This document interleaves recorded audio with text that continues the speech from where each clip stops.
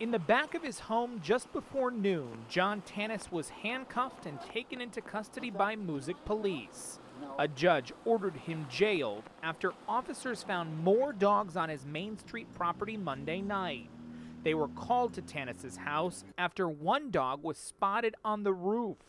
By a judge's order, Tanis was only allowed to have one dog. He definitely has made a statement that he is not going to listen to the court's authority, that he's overstepped his bounds by having dogs again. I think the judge has ruled correctly in revoking his bail. After Tanis was taken into custody, police were allowed to go into his home and look for any other dogs. They found one, the dog Tanis reportedly was allowed to keep. I've lost sleepless nights, worried about these dogs, and the conditions of the first 4 that we got out was so horrendous that I worried that the others would wind up like that. I'm glad it's over with. Neighbors like Frank Sapinski have tried to keep out of the ongoing saga involving Tanis and his dogs. Me and my wife and my dog, we just keep to ourselves.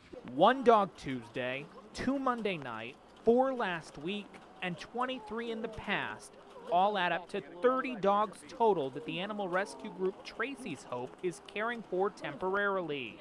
The group is now pleading for donations to help care for all the animals. With the help of our veterinarians that are letting us put this all on a tab, okay, and they give us a huge discount, but it's still ranging in, it's got to be $10,000 or more.